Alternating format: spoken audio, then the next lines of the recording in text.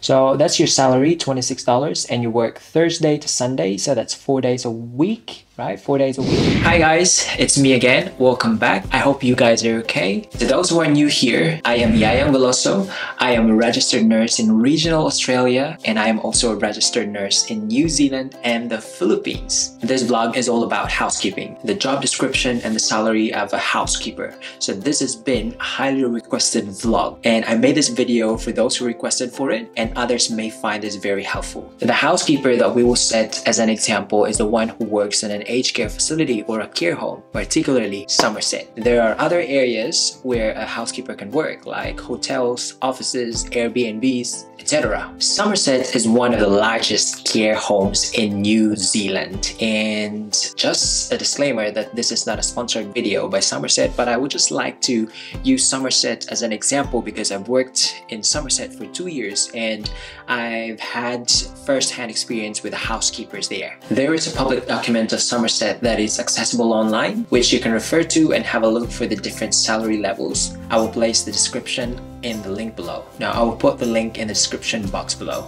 Before we dive into the salary part of this video, which I really like talking about salaries, let's talk about first, what does a housekeeper do at work? So these are the duties and tasks of a housekeeper: cleaning surfaces and wiping up spills, sweeping and mopping floors, vacuuming and shampooing carpets and upholstered furniture, dusting, polishing and maintaining furniture, lamps and fixtures, emptying rubbish bins, washing dishes and cleaning kitchen cupboards and appliances, sorting, washing, drying, ironing and repairing clothes, refill the tissue papers and soaps in common toilet like toilet in the staff room and visitors toilet, as well as patient's room. Alright guys, this is our favorite. We're gonna talk about the salary now. So I have here my cheat sheet.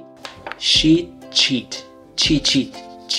sheet. This is our lesson for today. Can you see that, guys? Can you still see me? Crazy. Right. So that's your salary, $26, and you work Thursday to Sunday, so that's 4 days a week, right? 4 days a week, and you have 40% on weekends. Right, it depends on where you work. There are facilities that would only give you extra $2 per hour if you work on weekends, but for Summerset, they're giving you $10.4 per hour. That's 40% of $26. And you work 8 hours per shift with 30 minutes unpaid break. So that's 7.5 paid hours only per shift. And then you now have here 8 days. So 4 times 2, because that's going to be bi-weekly, times 7.5 hours. That's your 7.5 paid hours there, equals 60 hours per fortnight or bi-weekly, times your rate, which is $26, is equivalent to $1,560. Okay, now you have here 30 hours. That's half of 60 hours, right? Where did I get that from? So the 30 hours, that is your 2 Saturdays and 2 Sundays. Okay, because we are going to multiply that one with 10.4 because that is your extra for working on weekends. So that's equal to $312. So the total amount per payday gross is $1,872. Now, so what you can see here, you have 1,872 times 26. Where did I get the 26 from? 26 because there are 26 bi-weeklies or 26 fortnights in a year. So your total amount is 48,672, and that's your gross income per year. All right, now let's talk about the tax. It is it's a very complicated topic. I have a basic understanding of the tax system because I studied business in New Zealand, but to keep this short, 49K or 48K belongs to this bracket. Okay, so the bracket is $48,001 to $70,000. The tax for that is 30%. All right, but that doesn't mean that the total amount of 48,672 will be taxed 30%. Okay, New Zealand has a simple, progressive, and fair tax system. People with higher taxable income pay higher tax rates. I am just going to use the tax calculator available online. I will place a link in the description box below for you to access the tax calculator. So after using the tax calculator, this is the take-home pay per year.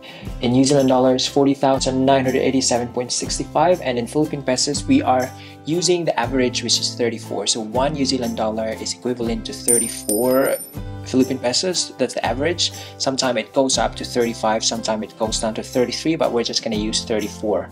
So the Philippine pesos conversion is, can you still see that? Okay, 1,393,580.10. And your take-home pay per day, how did I arrive to this amount? I just divided this one by 26 because remember earlier in my previous cheat sheet, I multiplied the bi-weekly gross income by 26, so you just have to divide that by 26. 1,576.45 or 53,599.30, and the payday is every 14 days. Now if you're wondering how much is your monthly income, you just have to multiply these amounts by 2.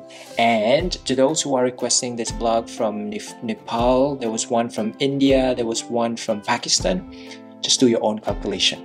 Okay, that's gonna be extra job for me. Peace. I am pretty sure that there's a question in your mind now, which is, how can I apply as a housekeeper in New Zealand? And I can't look in your eyes straight because this is not a good news.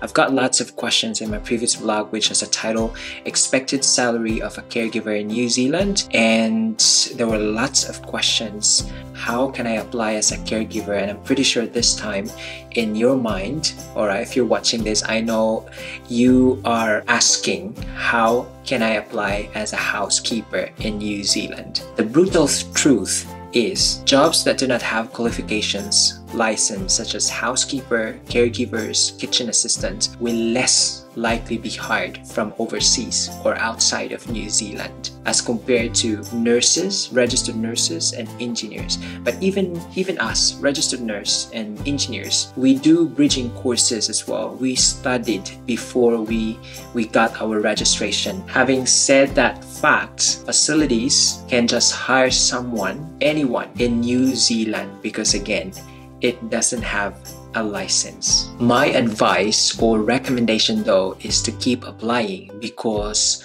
other facilities might be, I like this one. This one has a massive experience, so let's contact this person. So even if you're overseas, there is still a chance that you will be contacted. As to where you can apply, you can go and visit seek.co.nz or trademe.co.nz.